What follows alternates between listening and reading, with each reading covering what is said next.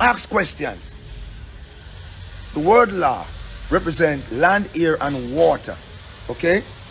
They have moved us off the land and placed us on the water. So we're not living under maritime law. Our constitution, everything, the fucking government, them break it down. A friend give me the joke. He said, listen, the ship comes into the dock, the ship docks up. Man give the dock master the paper dictating what's in the bird. The woman goes into the hospital, the water bursts, the baby comes out, she gave birth. And from then on, our life is fucked.